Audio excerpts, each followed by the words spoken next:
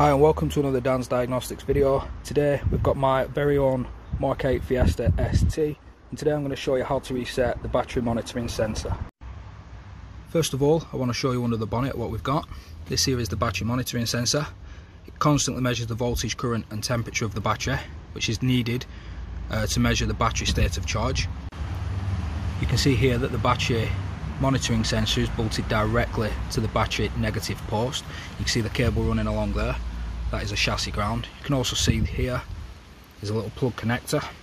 This connector connects to the battery junction box through a fuse to the battery positive post via the yellow and violet wire, and to the BCM via a limb bus through the violet and white wire. Information gathered by the body control module from this sensor can affect the charging and stop-start systems, so it is vital the battery monitoring sensor is operating correctly. The battery monitoring sensor has to be recalibrated regularly, and in order to do this the vehicle must have a rest period of at least 3 hours in a 7-day period, but it must also have a standby current of less than something like 20 milliamps.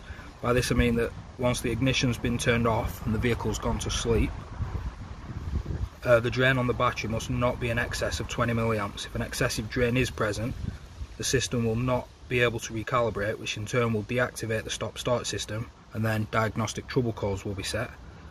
So if you ever have to replace the battery, please make sure you replace like for like.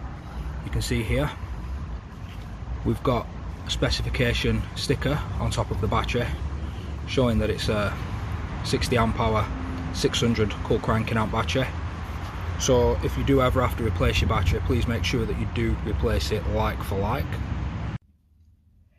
Now if you ever have to replace the battery requires charging for whatever reason, the battery monitoring sensor can't tell this has been done, and you will need to reset the system, and you can do this manually. To do this we've got to get in the car, ignition on, ensure the headlights are on, flash the high beam, 1, 2, 3, 4, 5, then press the brake pedal, 1, 2, 3. We watch the cluster, watch that battery light.